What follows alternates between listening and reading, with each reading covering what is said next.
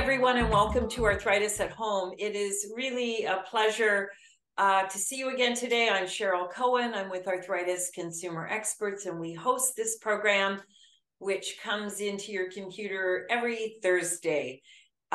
This Thursday, we're super excited to have in the studio with us Dr. Jane Purvis. Dr. Purvis has been with us before. We're always grateful for her time and expertise. Just to refresh your memory as an audience that may have be returning, Dr. Purvis is a esteemed clinician in the field of rheumatology or arthritis. Rheumatologists are arthritis specialists. Dr. Purvis has been a leading rheumatologist in Canada for years. I won't say how many, Dr. Purvis, because then I'm dating not just myself, but you. We won't do that.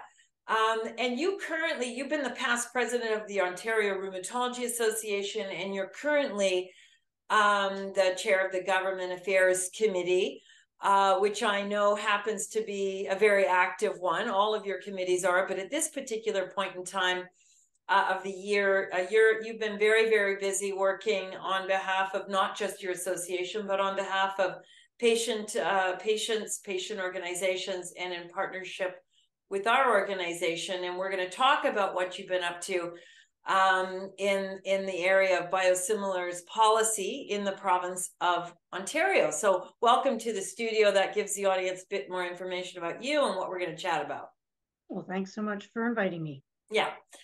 So it's probably for our audience members, Dr. Purvis, who are in Ontario, they will be well aware of the fact that in March, the Ontario government enacted its biosimilar switching, ACE calls it transitioning, policy. And I wonder if you can tell us, I happen to know why the Ontario Rheumatology Association is supportive of the policy and the role you played in making sure the policy was going to serve as best as possible patients and also the rheumatology community. But perhaps you can share with our audience why as we lovingly call it, the ORA, is supportive of the policy. Well, thanks for the opportunity. We were working on this long before biosimilars were known to most groups because we could see them on the horizon. We knew that they were going to be coming. And in fact, they've been out for a much longer time in Europe. So we had been studying these drugs to understand their promise. And the basic premise of them is that they work just as well as the innovator biologics, but they are less expensive. So it's a cost savings with no loss of efficacy or safety. And I think we can all recognize that money is tight. Certainly in healthcare, money is tight. And as newer drugs have been coming onto the market that are so expensive, the government is looking to find ways to be able to afford those more expensive, newer drugs. And this was something that they wanted to do. And as Cheryl, you're well aware, we walked right up to the edge of this policy in March of 2020, shook hands and said it's going to happen. And then the pandemic was declared. So the reason that Ontario is so late to the transition game in the country is because the pandemic was there and the government just didn't feel the timing was right until March of 2023 to get the process underway. Yeah, which was smart. I think we all agreed was a very smart move on their part. People who were living with autoimmune types of disease, certainly those in the arthritis family, clearly felt very threatened by the pandemic, justifiably so, at greater risk of hospitalization. So there was so much going on that it made sense to push the pause button. As you know, Dr. Purvis, like the Ontario Rheumatology Association and yourself as a clinician practicing in Ontario, we also are very supportive of the policy, have been really privileged to be partnering with you and helping provide the patient perspective on the shaping of the policy as you did on the clinical side. Tell us, Dr. Purvis, we know that the mind is a powerful thing. And having knowledge and thinking positively all helps someone go through any kind of process. I wonder if you can share with us, when it comes to moving sort of from an originator biologic to a biosimilar biologic version of it, what do you do? Like, what do you do as a clinician to ensure that your patients feel, I don't know any other way of putting it, well looked after and experience sort of a smooth switching sort of process? Well, that's an excellent question. And one of the things that I can say is that in some ways we're fortunate that we were delayed because we can look to the experience of our sister provinces across the country, because BC and Alberta, as well as Quebec, have already gone through this. So large provinces with different but similar insurance plans and situations. So we can look to our neighbors to find out how things went, and they went well. As well, I also look at the European and British experience and see that, it's gone very smoothly over there. When it comes to a patient's experience, biggest thing is that change is always difficult. So, you have to learn the new name of the drug. That's complicated in itself. If you're using a subcutaneous device, there's a new device to get your hands on, though chances are it might actually be a little bit easier than the previous one you had. And if it's an intravenous infusion that you've been getting, there's a chance that you may or may not have to change clinics, though lots of times you don't have to. These drugs also, just like the innovator products, have patient support programs.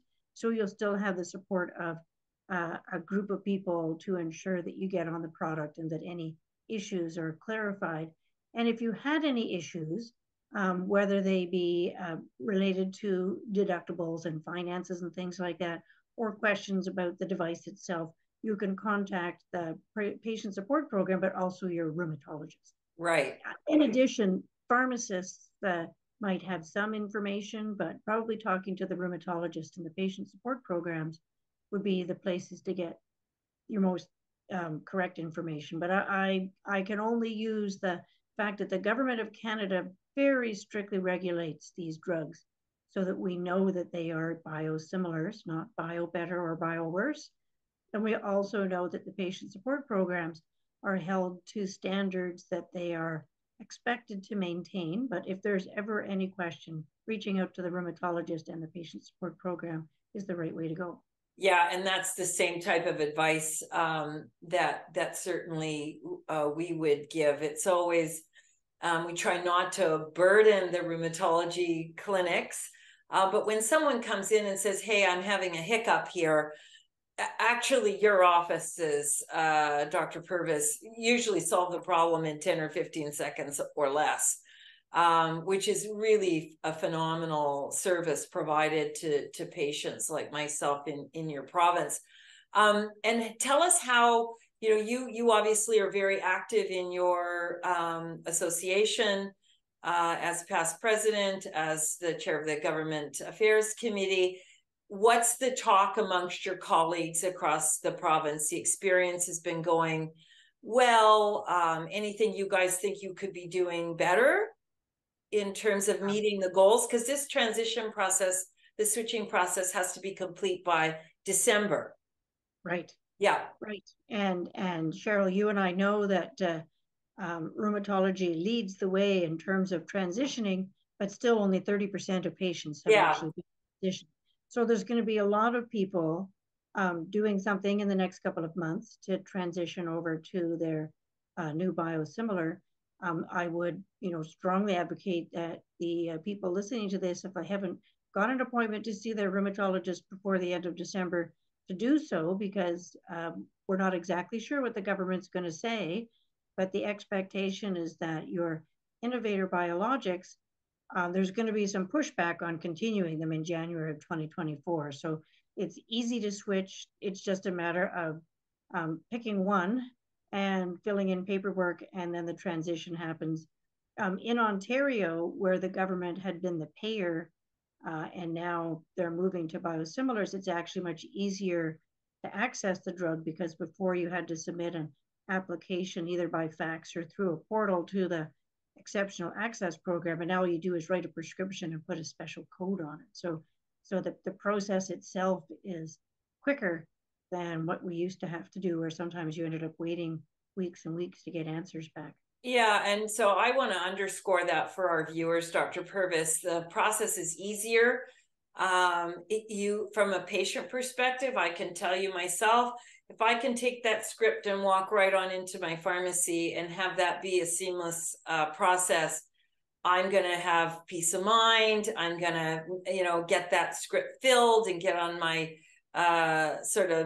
new plan more efficiently. So I think though we know actually research shows that peace of mind is beneficial to people. Like they feel comforted, they have confidence that this biosimilar is going to work in the same way, and they should see no changes really whatsoever. And if in fact there is an issue, again, the rheumatology office is there, the patient support program is Absolutely. There as well. There's this saying that knowledge is power. I know you've heard it. I'm sure you've used it with your patients many times. Can you speak to good information that's available? I mean, I know there's our site, which we thank the ORA for supporting over the years. I know the Canadian Rheumatology Association has good information on its website. But can you speak to the importance of good research-based information, not biased, not influenced by one side or the other, but sort of just the facts, ma'am? How does that serve patients? I think always the concern would be if you're getting information just from one pharmaceutical company, that they may not be taking the full picture into view. So I'd say that by getting unbiased information from a source that looks at all of the drugs, that you will be more confident that what you're seeing is fulsome and truthful. As I said, the government of Canada very, very heavily regulates these products. So interestingly, even though they're made all over the world, they get inspected by the Canadian inspectors. And as I said earlier, they have to be biosimilar. So they can't be better than the previous drug that they're replacing, and they can't be worse. It's very tightly controlled. So if we feel confident with the way the government was monitoring the innovator molecules, you can feel similarly confident about the biosimilars.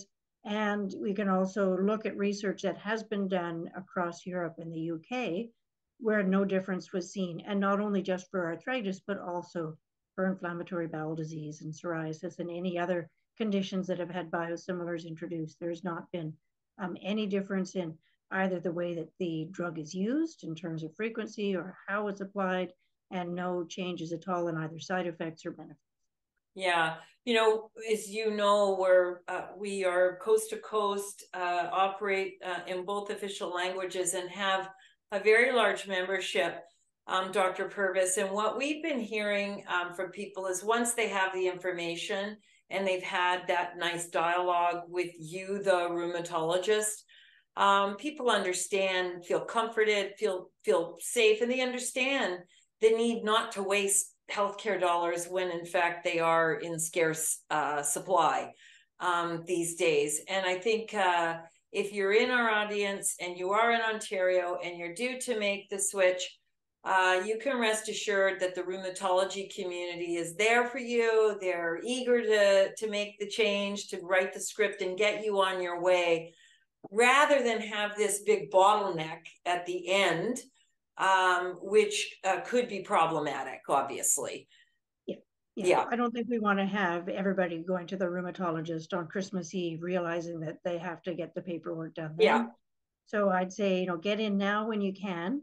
And then the other thing that you can also take to heart is that the government has said that they are going to take the savings from the biosimilar transition, which will be, a lot. So it's not going to be that like the drugs are half price, but let's say they're a third less expensive than the innovators, but they're going to reinvest that money into healthcare. Right. And you've already seen a positive change. I know you were working on it prior to this policy in action, but you've already seen some positive changes in your own therapeutic area. Can you mention those and how they ultimately help patients? So we were very happy to see that the government of Ontario decided to start paying for some specific rheumatology blood tests just last week. So now specialists, including pediatrics, can order anti-CCP antibodies, which is a very specific test for rheumatoid arthritis, and another test called ANCA, which is a critical test for dealing with systemic vasculitis, which is a very serious and rare condition. But prior to this, patients had to pay if they were in a community setting for these two absolutely critical blood tests. And now the government of Ontario has agreed to pay for those going forward. So that's great news for patients who didn't want to have to be paying, $50 or $100 every time they were going to the lab. Now it will be covered as long as it's ordered by a specialist. That's amazing. And, I think we've kind of put that type of benefit under this societal benefit umbrella, that in actual fact, Dr. Purvis, this reinvestment you've talked about a couple of times now in our conversation, you can see it in this specific example, coming to life. It actually makes a difference. And in rheumatology, most patients like me who are out there in arthritis at home land will know one of the very frustrating things about our disease area. I was diagnosed years and years ago when there weren't any definitive tests. That actually a positive rheumatoid factor test didn't really mean that I had rheumatoid arthritis. It meant that if I had that and a whole pile of other things going on upon physical examination, I may have rheumatoid arthritis. So news of specific tests that really help you do your job for people like me is amazing. And knowing I don't have to pull my wallet out is a great thing. Anything else you wanted to mention, Dr. Purvis, before we sign off? I would say the most important thing I would just let your audience know is that if you have any questions about biosimilars and your therapies, speak to your rheumatologist, because ultimately they are going to have the most information. So your local pharmacist might have some, your family doctor or nurse practitioner might have a little bit. But if you want to get real information so that you're making concrete decisions, strongly suggest reaching out to your rheumatologist.